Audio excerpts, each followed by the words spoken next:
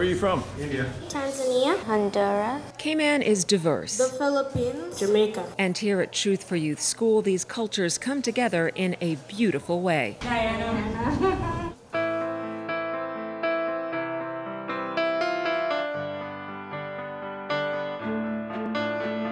Officially the Republic of the Philippines. It is a special day for these students. They're celebrating Culture Day. National flag. With more than 130 nationalities living in the Cayman Islands, this school is a great reflection of that. It's really important because the kids get to see the uniqueness of what Cayman Islands is because of that mix of culture. They're able to not just see it, but to experience it, to live it, to be a part of that culture.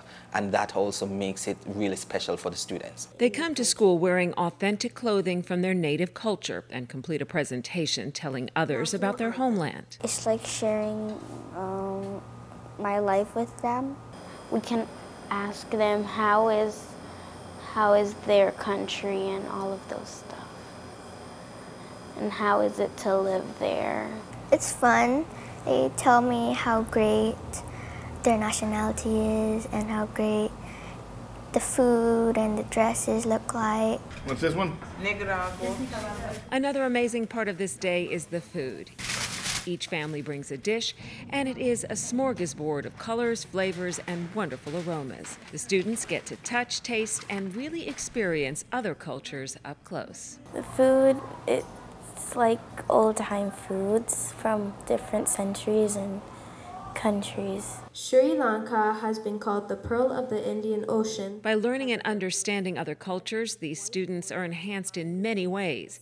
Increased tolerance of others, a positive sense of their own identity and self-image. National motto is freedom and unity. But perhaps most importantly, it improves their quality of life by bringing them all closer together. It gives them a sense of pride. And not only that, it also helps their confidence to showcase something that normally everybody wouldn't know about their country, and that makes it special for them, and not only for them, but for the students who are watching.